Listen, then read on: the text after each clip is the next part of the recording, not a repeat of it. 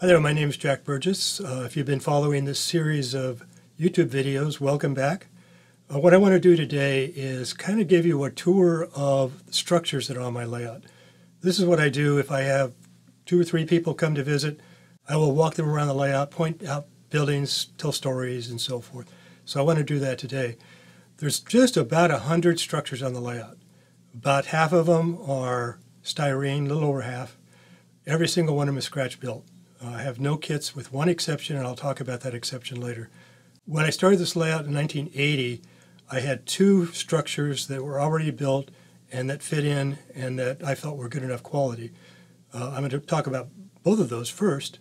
The very first one was the station at Merced. That was the main station for the Yosemite Valley Railroad. I actually had very few photos when I built my copy of the Merced station, and I was using this photo and one other photo, and I think what I did, as I recall, was I used the height of a person in that first photo and used that to scale the entire building. And the proportions seemed like they were right, so it was on my layout for a long time. I never built the building that was next to it, which was the freight house, which is shown in this photo, because that was the only photo I had of it. I had no information on the sizes or whatever. So eventually, I was able to get a tracing of the original drawing that was used for that particular station. It was a tracing that was done by a person that was actually a draftsman for the Yosemite Valley Railroad, and someone else found out about it. He had an article in the Narrow Gauge Shortline Gazette, which included this drawing. And I got hold of the editor and got contact information for the person, went down and got a copy of that drawing. And so then I used that drawing, drew it up in CAD, which is computer-aided drafting, partly because I just love drafting. I've done drawings for just about every building on this layout before I build them, and as I'm doing the drafting, it gives me a chance to check things. Does it look right? Are the proportions correct? How am I going to build this? So I kind of pre-build it in my mind when I'm drawing it up. So I drew up the plans for both the station and the freight house, and when I was ready to build the freight house, what I did is I took my drawing and came out and put it up against the building like this, and look, it's too tall. This is exact scale from the drawing by the railroad draftsman. This is my model. So the only solution was to then build the freight house too tall, and I wouldn't do that. I would not build a building that I knew was wrong right off the bat, so I had to build a new building. When I got it done, I was ready to throw this away, and my wife said, "No, you don't. You've got to keep it." And so she was right. She had a good point. So this is my second version of the Merced station with the freight house. Again, all styrene, all scratch built. The first model I built, because it was bigger, the windows were bigger, and I actually had interior detailing of this office, one back here. This one I couldn't do it because the windows were so small. You would actually look through the windows on the other one, push a button, turn the lights on, and so forth.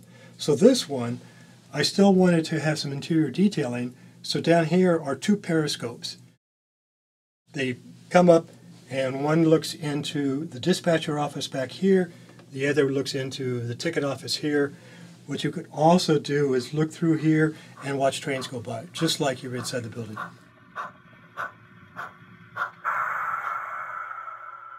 One of the things I recognized when I was designing my layout is that, with one exception, every single station on the railroad is facing north, and we're looking from the south toward the north. So you're always seeing a backside of stations, and you'll see 2 or 3 other stations the same way. But being a prototype model, there was no way that I was going to turn the station 180 and put it on the other side of the tracks. It just wouldn't work.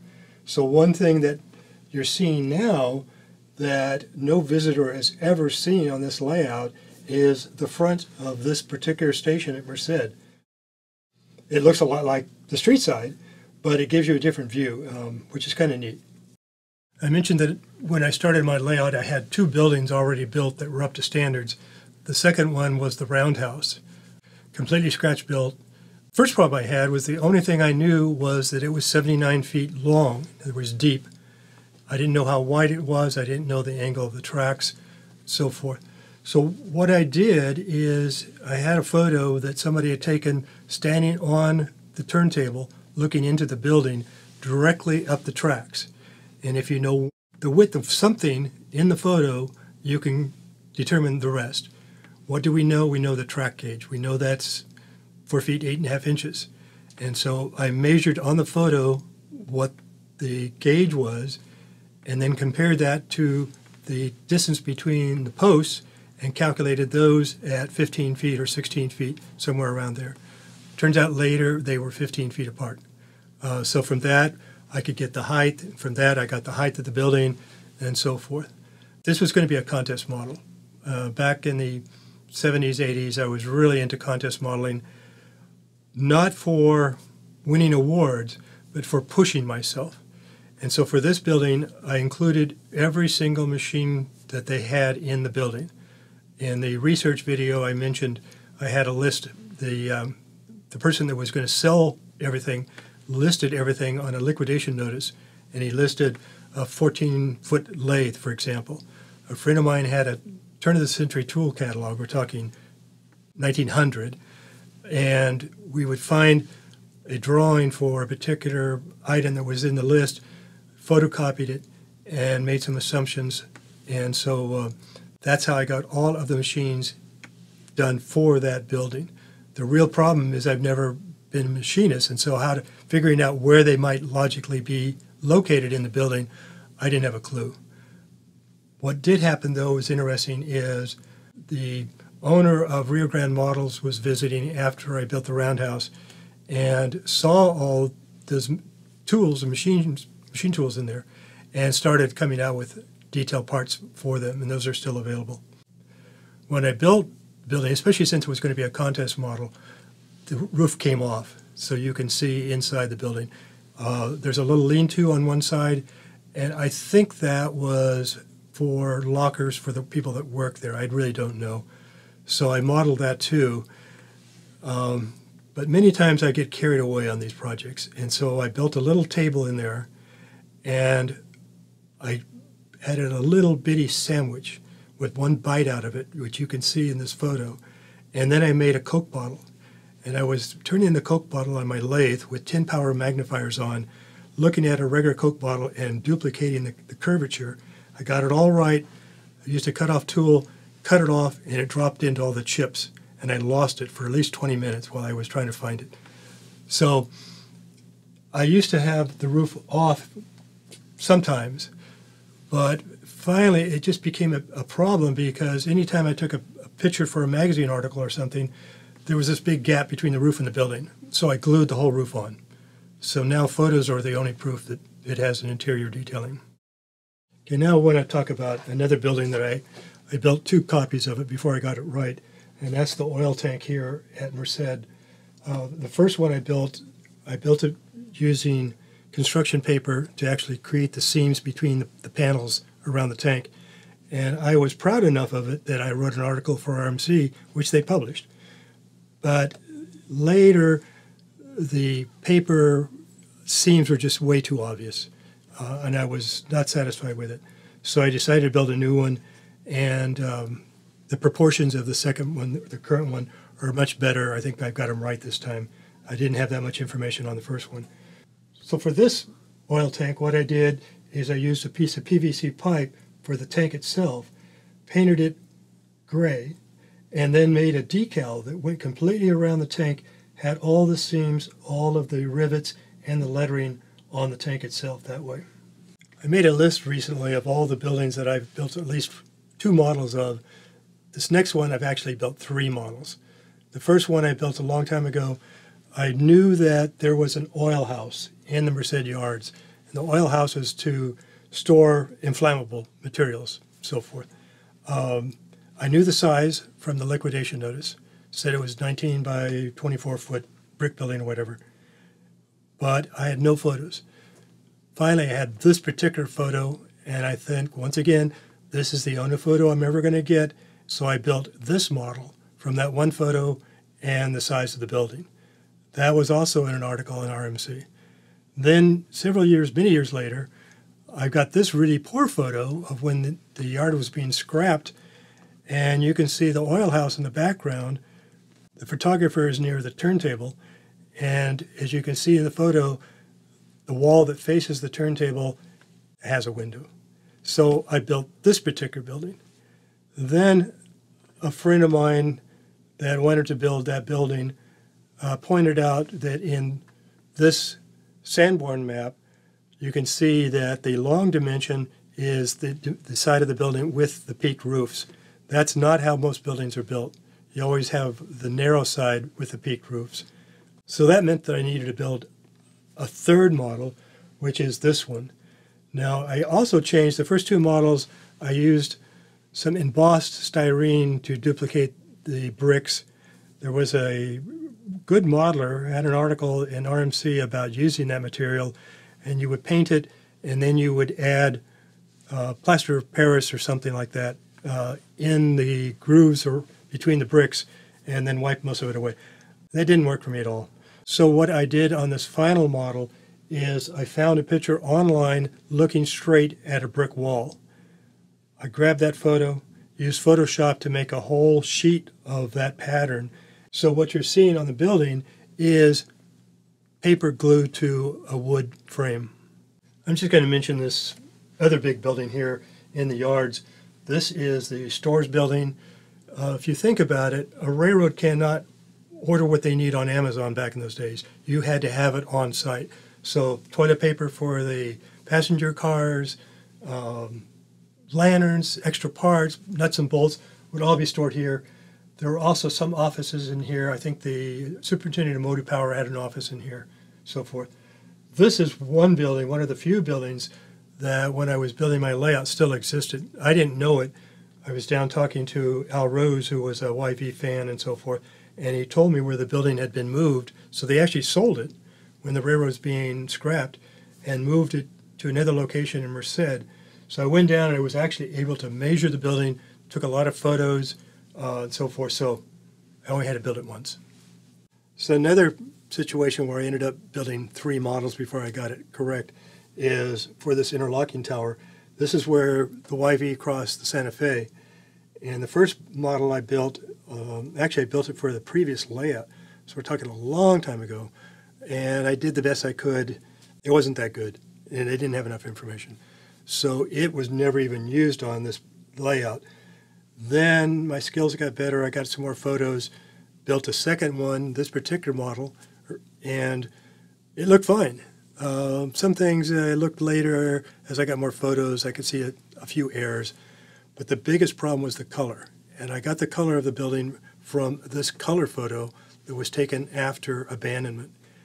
And I built my current model, and I've told people I was shaking the paint, which is pretty close. I was ready to paint the building, and I was only concerned about the trim color based on this color photo.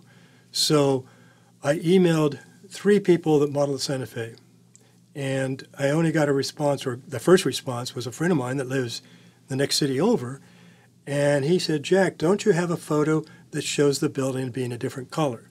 And I said, "Yes," and it's this photo. And I can never understand why it was a dark color rather than the light color that was in the other dozen photos I had. And so when he said the Santa Fe originally had a different color, I went online, I found a color photo of a restored station in Colorado, which was red with green trim. I grabbed that, changed it to a black and white photo in Photoshop, and it matched what I was seeing in this other photo. So this is the correct colors for 1939 because the other photo was taken in 41. In Merced, I built every building that was in the yards. This is Merced Falls, which was a lumber company town. There's a huge lumber mill, which would be here in the aisle, and they had a lot of buildings, and I had to be selective about what I wanted to build. This is one of them. I was leaving space in my layout plan for this building. This is about a quarter the size of the prototype building. There was just no way that I could shrink it. So what I built is actual size, but it extended way back and way to the other side. I had a few photos of this, But I also had a Sanborn map, which I showed in the clinic on research.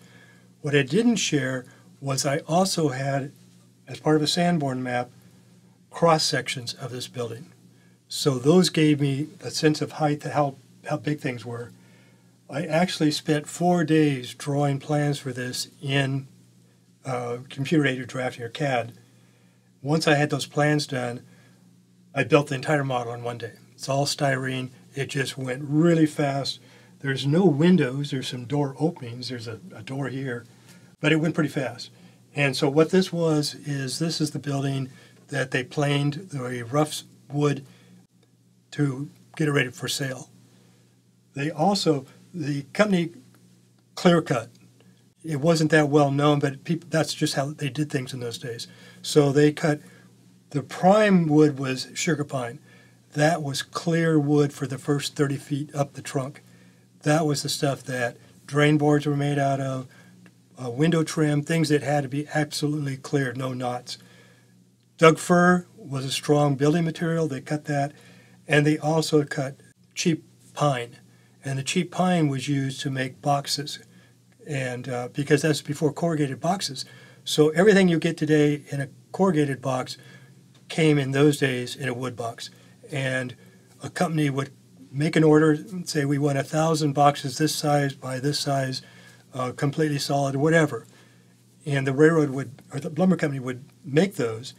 And instead of assembling them there, they stamped them if the person wanted their name on the side or whatever, and then they bound them up and shipped them to the factory, and the factory would assemble them into boxes. So those were called box shooks, and that's what this is. This building was just solid, filled with wood that needs to be shipped off by the railroad to places all over the United States. Another building that I built, and I did have a few photos, no dimensions on, is the hotel. And it took me a long time to figure out why you would have a hotel in a lumber company town. And I finally realized what we think of as a hotel is not what they thought it was a hotel.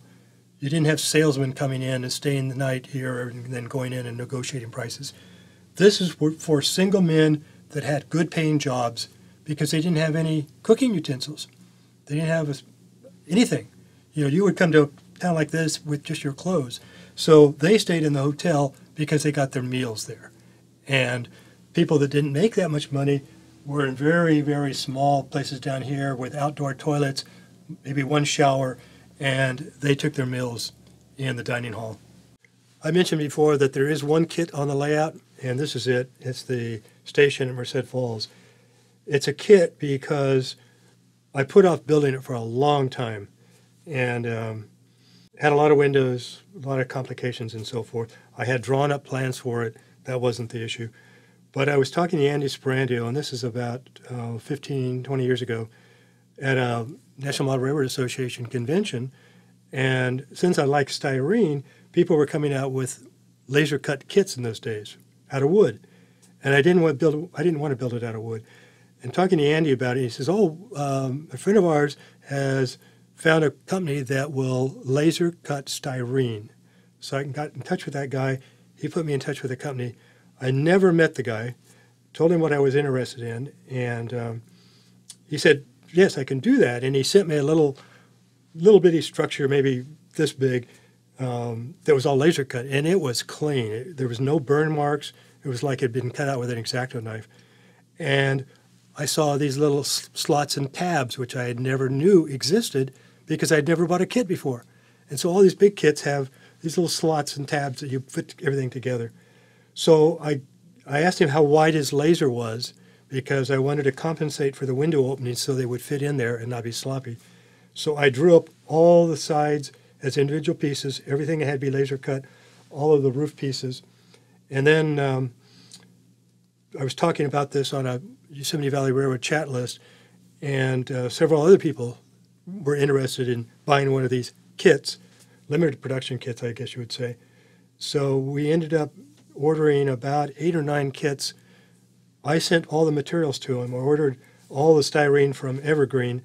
Later I was talking to Evergreen because I knew the owner, and he said, Jack, you should have told me that you were going to turn around and ship it to another place to be cut, because I could have shipped it directly there and saved you money. But the guy that was going to laser cut my all these kits said, tell you what I'll do is if you give me a copy of your book, which had come out maybe a year earlier, I will cut all the stuff for that price. And my cost for the books was $39. So we cut all the parts for 8 or 9 kits for $39. So the cost to the other members that wanted these was, as I recall, maybe about $80 because I had every single piece of styrene, all the windows, all the doors, all the strip styrene. I turned a master for the smokestacks on my lathe and made castings out of those with casting resin. So you could say this is a kit. So that wraps up this segment. This was the first level of my layout. Next time we will go to the second level and look at structures up there.